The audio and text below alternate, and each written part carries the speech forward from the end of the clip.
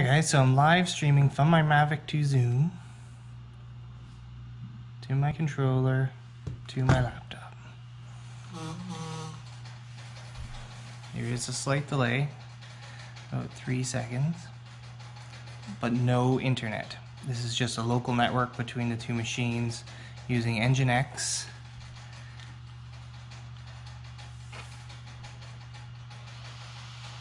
And the custom RTMP stream and VCL media player. I'll show you how to do it in a second. So right now I'm going to show you how I set up my computer to do the Mavic 2 live stream. So the first thing is I make sure I'm connected to the internet at the start, at least right now. There might be a way around this by setting like a static IP address or something, but I'm not sure. But for right now you have to be connected to the internet to start. I go into network settings, mobile hotspot. I turn my mobile hotspot on. Now the reason you need the internet is because I can't seem to turn this on without being connected to the internet. Once you're on and your device is connected, then you can disconnect from the internet. So this you'll see down here is my phone that connected, part of the Mavic controller. So now we can close that. The other thing I did is network band I put to 2.4. I was having trouble when it was on both. You'll see my passwords there, but obviously I will be changing them. So exit that. Then you can go and you can get rid of your internet. So the internet is now gone.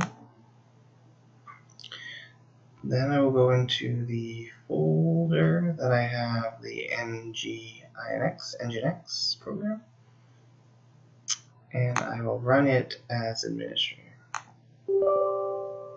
Yes, allow changes. Now the other thing I like to do is always make sure that's running. So I go to Task Manager, and I scroll down, and you can see it's running here. So I'm close that up. If it's not running, I would go into the logs and see why.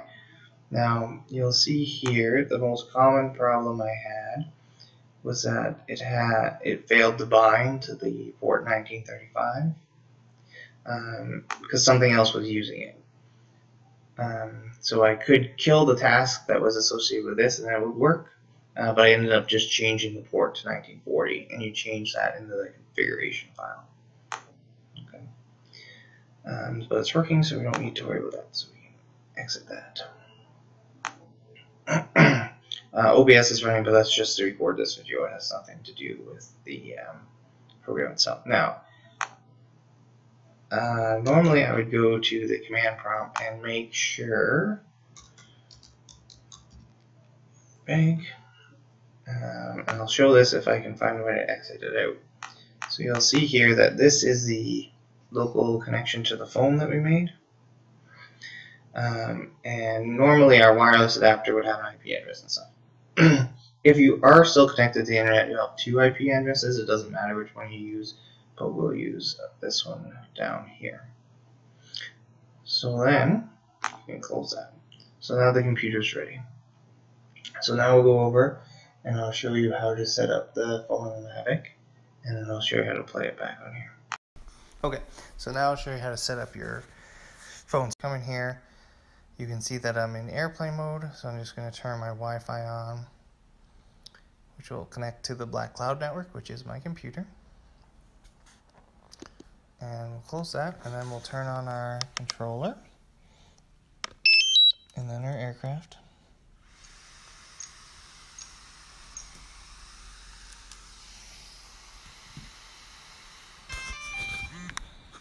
And then we'll launch okay, so we've launched the app and everything's ready, so we're ready to start recording. So you go to the ... This will come up, select live broadcast platform, custom RTMP server. So you'll see the format there, which is RTMP, the IP address, the port, and then /live. Hit next, hit start. And you'll see in the corner here, sorry, our batteries are really low, that we are live. Now I'll show you how to view it on your computer. So it's really 3 components. You need the network, however you want to set that up, between the controller and the computer.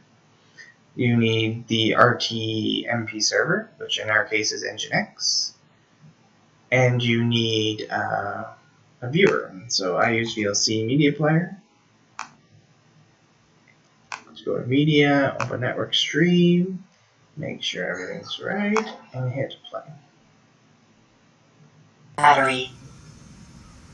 Okay, and now you see we are live streaming from the aircraft. Now I do find that it is about a 3 to 4 second lag, which I found worse when we were using the internet instead of the local area connection.